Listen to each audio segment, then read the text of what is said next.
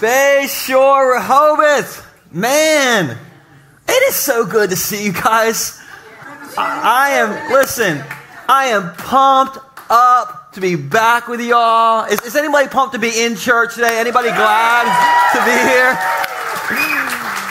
I love that, man. I love it. I feel like it's been so long since I've been physically here that I should just introduce myself again.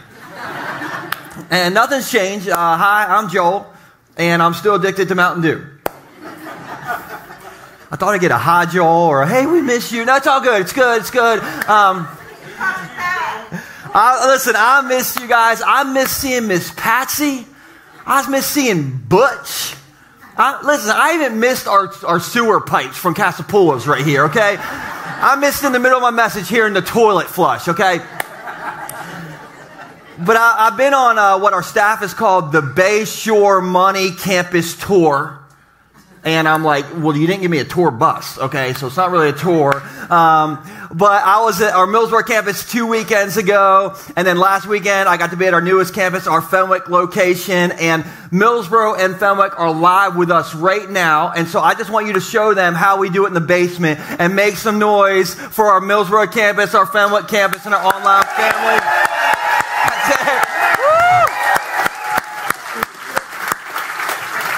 Love that you guys are here. And if you've missed the last few weeks, we've been in this money series called Back in Black. And good news. After today's message on money, okay, this series is over. Come on, I know you don't want to talk about money. So turn to the person next to you and say, oh, thank goodness. Thank goodness. All right, now I want you to turn to the person on your other side. We're going to call them your second choice.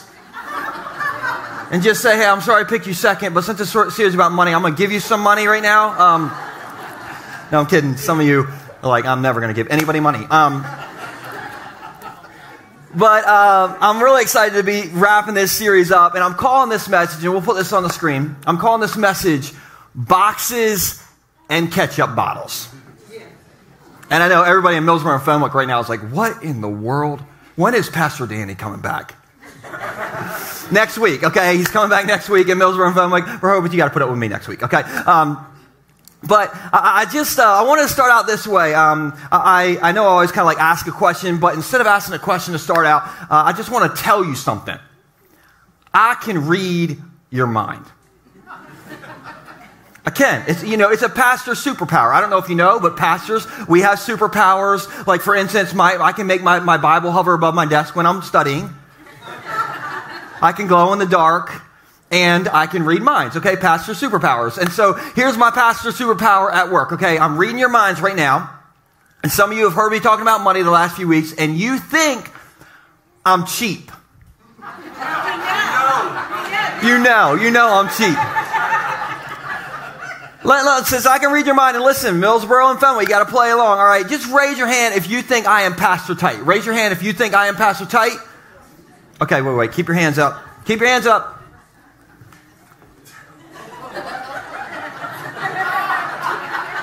I got to figure out who I am not sending a Christmas card to this year.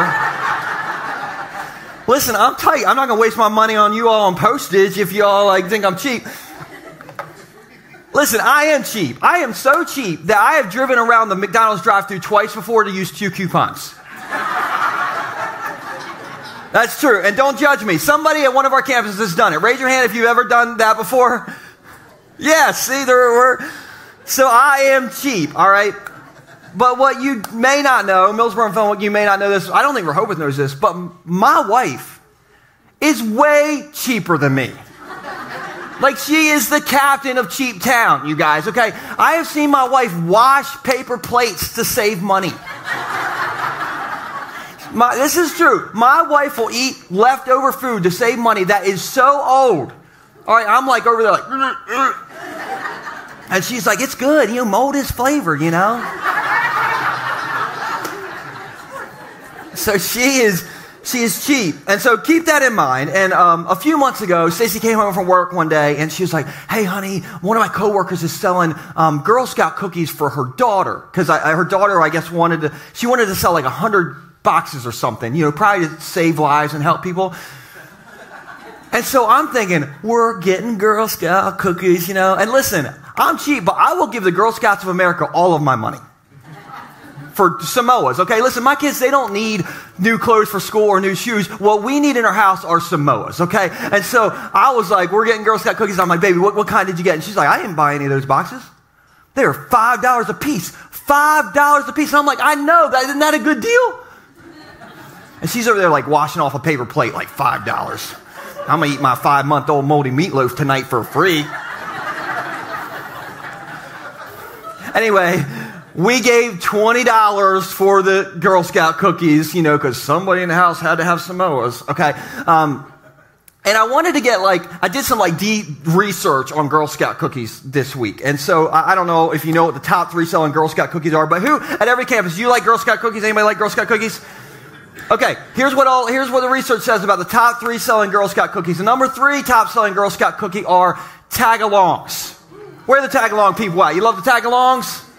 Oh yeah, you put that peanut butter and chocolate together, the Lord is good, right? Amen to that. Next, Samoas are number 2.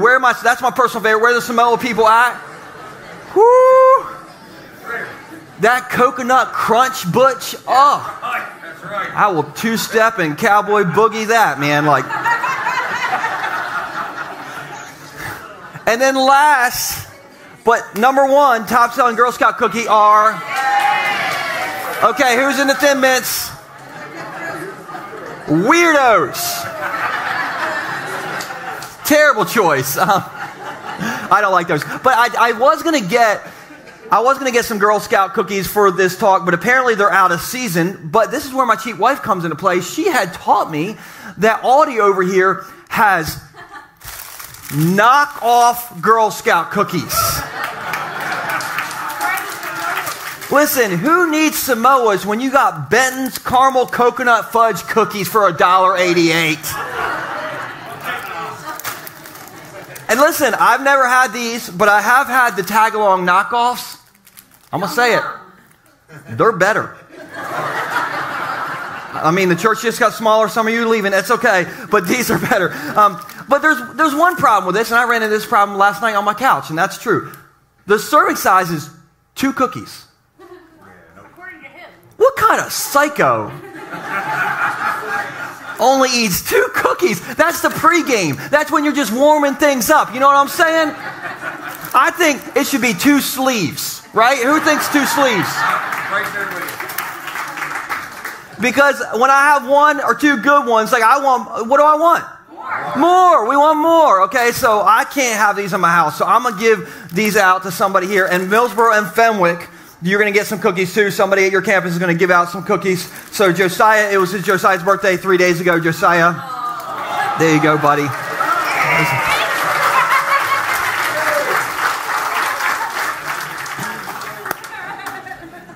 So here's my point. Millsboro, Fenwick, everybody kind of come back to me.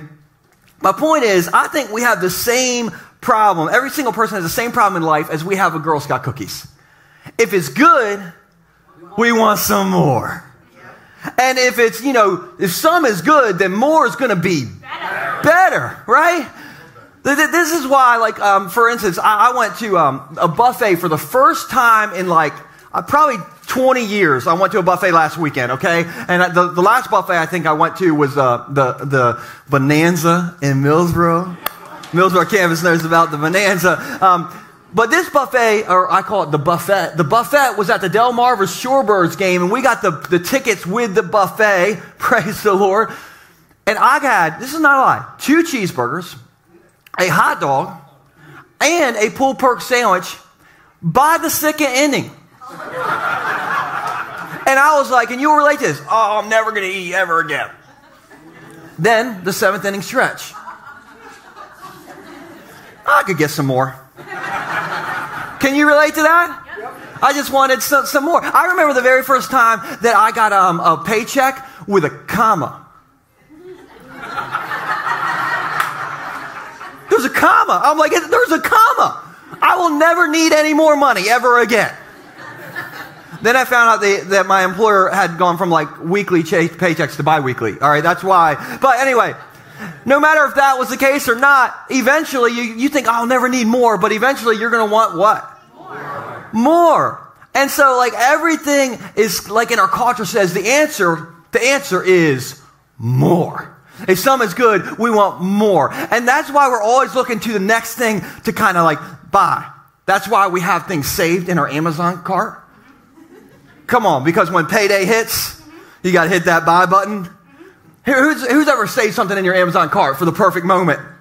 Oh yeah, who's got something in there right now? You're like, yeah, waiting for payday, baby. And so, listen, marketing has convinced us that contentment comes from the next purchase. Contentment is just in that next purchase. And today, I just want to tell you that contentment isn't in your next purchase. Contentment is all in your perspective. Contentment is not in your next purchase. It is in your perspective. And this is what I'm learning. I wrote this down this week because this is like helping me. Contentment doesn't come from getting more of what you want. Contentment comes from being more grateful for what you already have. It doesn't come from getting more of what we want. It comes from being more grateful for what we already have. And contentment like that can make you feel richer than any bank account ever can. Contentment like that can make you feel richer than that poor guy who won the Mega Millions in Illinois. I was hoping it was a Delaware person. I was really hoping it was a Bayshore person. We're going above ground quick, buddy.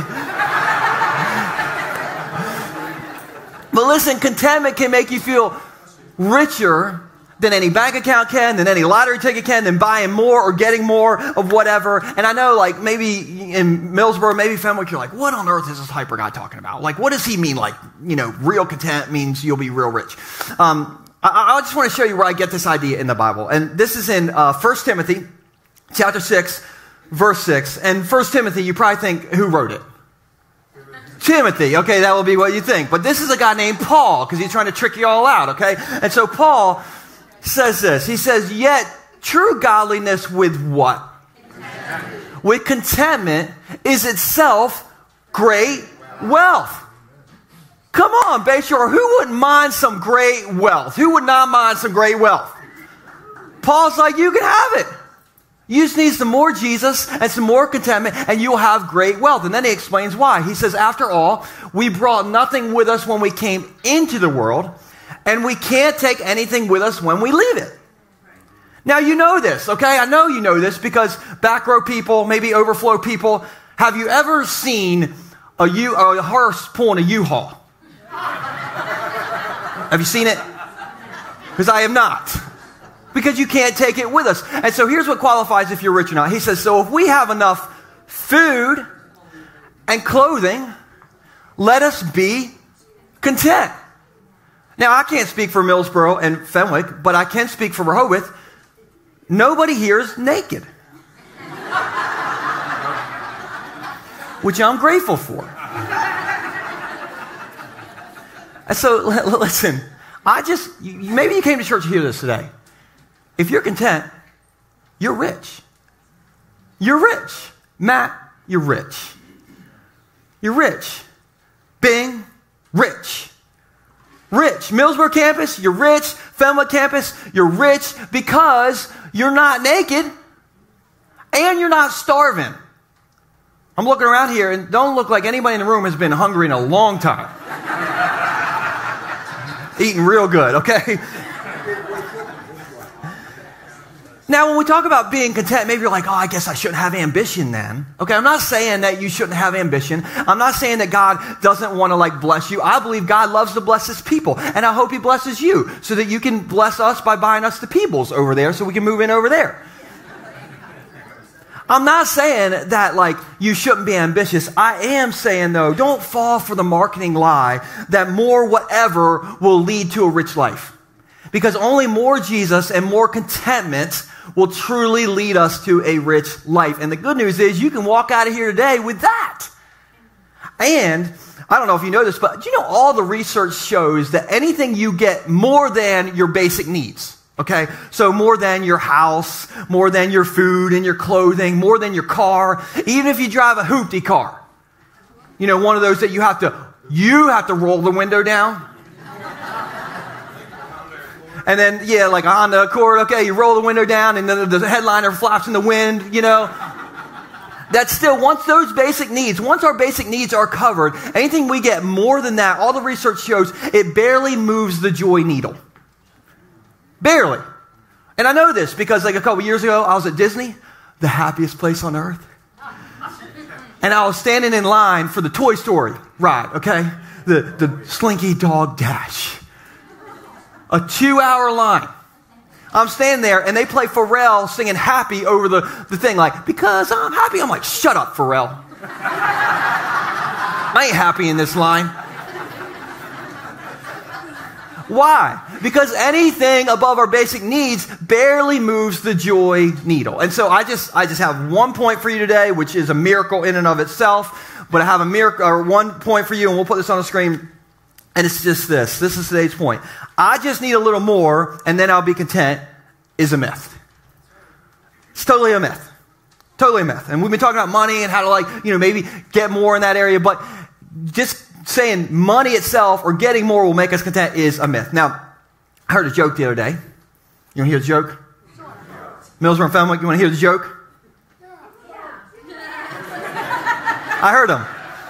Pastor Superpower. We can hear through the camera. Anyway, here's a joke. Who is more content? The person with 5 kids? Listen, this is not a joke about our worship leader, Bo Jukes, okay? But who is more content? The person with 5 kids or the person with $5 million? 5 kids or $5 million? 5 kids or $5 million?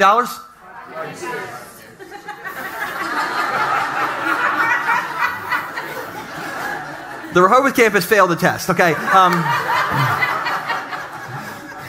But the person who's more content is the person with 5 kids. Because they don't want any more.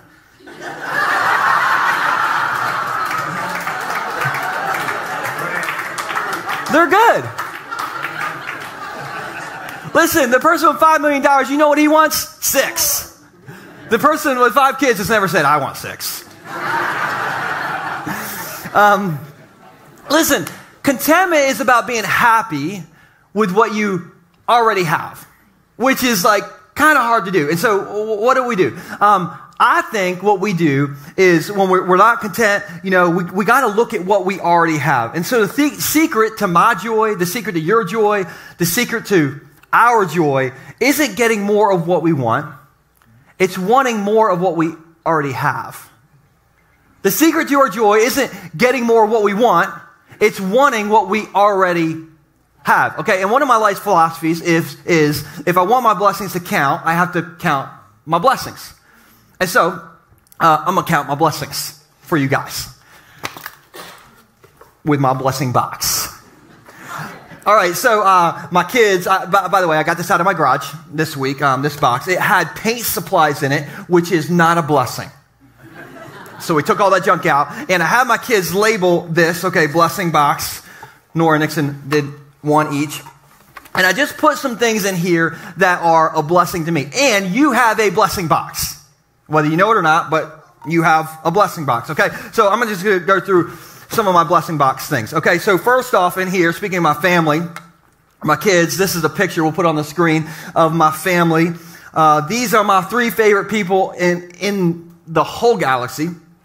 And by the way, I should point out, when you're eating ice cream, if it's not running off your elbows, you are not doing it right, okay? But my family, I put them on my blessing box because my family, blessing doesn't even catch what they are to me. So they obviously go in my blessing box. Next in my blessing box is somebody who's in my family that's not in this picture. And this is my dog Eli's favorite toy, Mr. Ducky. And listen, my dog he's geriatric years right now. He's incontinent, all right? But you give him Mr. Ducky, his favorite toy for 13 years. Listen, that dog will. It's the most activity he does all day, but he comes to life. And so, Mr. Ducky, okay, is in my blessing box. Here's my Bible. This is definitely in my blessing box. And this is what I have that floats above my desk when I study, Pastor Superpower. But this is definitely in my blessing box because this book reminds me daily that I have a God in heaven who loves me, who has my back, who picked me. I have a God in heaven who put me together before I was even born. I have somebody who won't walk away from me when I walk away from him. God is infinitely the greatest thing that's ever happened in my life. And so there's no doubt that this is going to be in my blessing box. Aren't you thankful that Jesus is there for us and we have him in our life? Is anybody thankful for that? So this is definitely in there.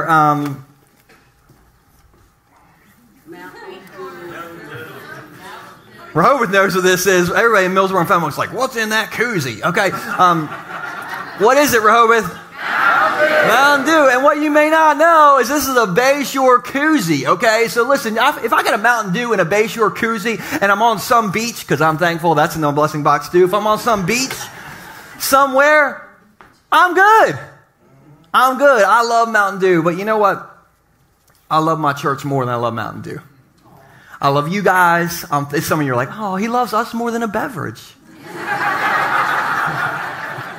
I'm glad, like the bar's real low apparently. Like, oh, we really mean a lot to him. But you guys really do, honestly. There's not a better church on the planet. There's not a better group of people. There's not a better volunteer group. There's not a more loving group of people, a more generous group of people. I just got to go visit all 3 campuses. Our church isn't just in a basement. Our church is in Fenwick. Our church is in Millsboro. Our church is big and making a difference. And I'm thankful for you all. I love you guys.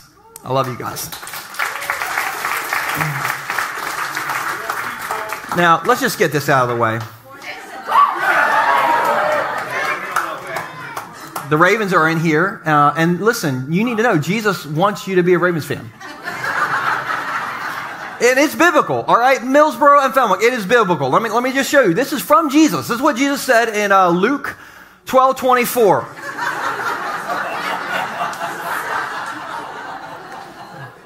Did Jesus say consider the Washington Commanders? Did he say fly, Eagles, fly? Yes. No, he did not. Look, you all are sinning right now. We're going to move on. Okay. I'm thankful for my car. I love my car. It gets me from point A to point B. What I do not love and what I'm not thankful for is the Bayshore Community Church bumper sticker for my car. Okay, I have too much road rage to put this on my car. Terrible idea, so I don't put that on my car. What else do we have in here? I'm thankful for, this represents my house. All the men are like, oh, we get that. TV controller, we get it. Both Stinking Dukes built my house in 2020, and basically we built our house so that I could get a new TV. So I'm thankful for my home. Last but not least, I am thankful for my health. This is my pillbox that my cheap wife got me for free on Facebook, and it was used. That is not a lie. I'm like, are you trying to kill me? And this is what she said. I ran it through the dishwasher. Anyway, well, look, here's what I know. When we're going through life and we're looking in our blessing box, when we're looking at what God gave us, we can sing, because I'm happy. Right? We're thankful. Isn't it true that when you're looking in your blessing box, you are thankful? Man, listen, you feel good when you're focusing on your blessing box. You may not sing good, but you feel good. The problem is when we start to look at other people's blessing box. You know what I'm saying? Well, look at Chris's blessing box. It's bigger than my blessing box. Amy's blessing box bigger. And we start looking around, right? Like, God, why couldn't you make my blessing box bigger? Why couldn't you put their house in my blessing box? What about that Blackstone grill? Can you put that in mine, God? What about his 6-pack of abs? I'll take one. Could you put one in there? One ab, Lord. I'm curious, who has ever looked at other people's blessing box? You compared before. You ever done that before? Yeah, listen, I unfortunately just got back on Facebook to sell something.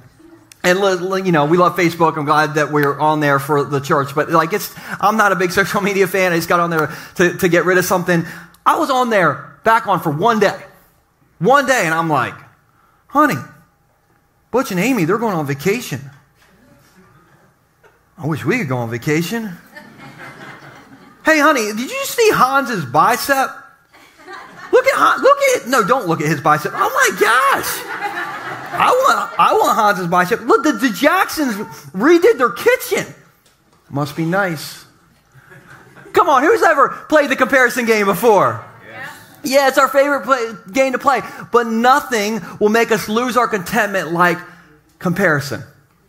Nothing. And so what do we do? What do? We look in our blessing box. Don't be like, side-eye and everybody else's blessing box. Just you got a blessing box. God has filled up your blessing box. And so Millsboro, Fenwick, what do? You thank God for what's in your box. Don't get mad at God for what's not in your box. Listen, if he wanted that to be in your box, he would have put it there. And you may not want that blessing in your box, because did you know that every blessing comes with a burden? Do you know that? Every one, okay? Let's go, for instance, kids. Kids are a blessing, right? But they're a burden. My boy Nixon, I don't think he's flushed the toilet in 7 years. Maybe you're single and you're like, I wish that we were happily married. I wish I was happily married like them. Well, number one, they've only been married for 2 minutes. Give it a second, okay? Number two, having a good marriage takes work. Effort. Okay, you don't just wake up like, oh, my marriage is great because I've done nothing. Okay, no. It is work. There's a burden with it, okay? Maybe you're like, I wish I made as much money as them. I wish I was Tom Brady, making $20 million. I can throw a ball around, especially if I deflate it a little bit.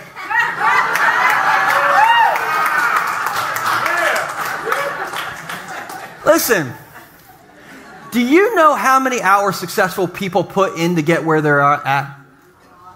Do you know? You've never heard the post-Super Bowl interview, Aaron Andrews is interviewing, the quarterback, hey, how'd you do it? Tom, how did you win another Super Bowl at 73? Was it the Metamucil?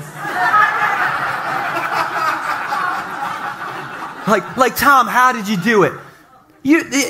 Just imagine Tom Brady being like, I don't know. I just got off the bus here. You know what he'd say? He's like, no, how I got here is I've been practicing since I was 2. I haven't had sugar since Michael Jackson wrote Thriller. And so you may want some of their blessings in your box, but be careful what blessings you want in your box, because every blessing comes with a burden. And so I hope you get, the kids and the happy marriage and the dream job with the Tom Brady salary. Yeah, I hope you get all that stuff. But just know, if you put it in your box, there's a weight to it. It weighs something. And then with what's in our box, sometimes we see our own blessings as a burden.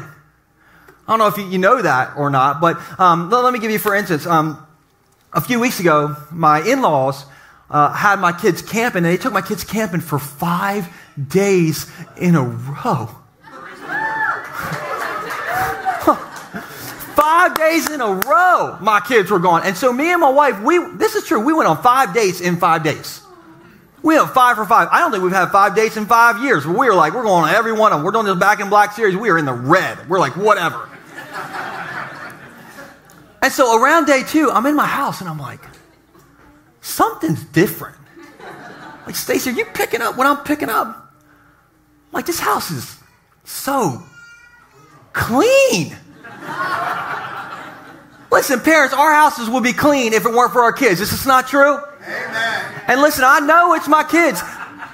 Chris is excited. I know it's my kids who make a mess, because they were back for 2 minutes and the place looked like a nuclear bomb went off. And I'm like, it's you. You're the reason this place looks and smells like a frat house, kids. And so every time my kids walk into my house, they go up the garage steps, they totally disrobe as they walk in the house. Totally. Okay, like hat, shirt, pants, just shoes, everything. And I'm like, I am not your butler, like Nixon. Okay, nobody wants to see your streaky white underwear on the steps, full moon running around the house. Like, pick up your mess. I am not your butler. And so sometimes my kids can feel like a burden. But let me just tell you, one day my kids are going to be grown and gone. And I can't believe I'm going to say this, but I'm going to wish I had some dirty underwear on the steps to step over. Save them in the scrapbook. So yeah, save them in the scrapbook. That's all you need. But I'm going to miss knowing my kids are upstairs at night sleeping in their bed. I'm going to miss hearing them run around my house, even though I know it's like them just throwing things all over the place. I'm going to miss that. And so maybe Butler Dad me should smile a little bit more, because my kids are one of the greatest blessings that will ever be given to me by the Lord. And so sometimes all we see in our blessing box is the burden that comes along with that. Okay, maybe for you're at work and all you see is the stress and the pressure instead of being grateful for the job that you have. Or maybe you have a house and all you see is the problems with the house. Okay, the floor is creaking, the toilet is leaking, the dog chewed a hole in the floor again. That happened to us when we were growing up. We had a Rottweiler named Teddy. Ate the linoleum floor in the kitchen, hole this big. We left it there with a rug for like my whole childhood. It's true. But listen, you can see the problems in your house, or you can be thankful that house is a blessing for you. Or maybe, husbands, all you see is the mess your wives leave in the bathroom on the counter. This is not a personal thing. This is not about Stacy. Don't you look at me like that. But husbands, I know that 98% of the usable counter space is filled up with her stuff. And you're like, I wish I could I'd pay for this mortgage too. Can I get some counter space? The answer is no. It's never going to happen, okay? Just give it up. But here's the thing. You can look past the burden and see the blessing of, I get somebody to share life with. Look past the burden and say, I have the blessing of a house, even if it's not like my dream house. Or I have the blessing of, kids, even if they're like messy in the house, like that's a blessing that God gave me. And this hit me this week. Right now, there is somebody praying for the very blessing that you already have that you only look at as a burden. Right now, someone somewhere is praying, wanting the very blessing that you already have that maybe you only see as a burden.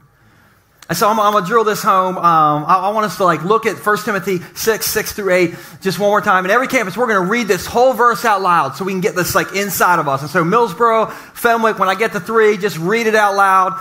1, 2, 3. Yet true godliness with contentment is itself great wealth. After all, we brought nothing with us when we came into the world, and we can't take anything with us when we leave it. So if we can't have enough food and clothing, let us be content. Let us be content. So I think somebody came to church today to hear this. You have great wealth. You're rich. You are rich. Okay, I thought people would be more excited. Woo, you're rich. Turn to the person next to you and say, congratulations, you're rich. You're rich. And if you want to get richer, get more content. The more content you are, the more rich you are. And listen, I know somewhere you're like, I don't feel rich.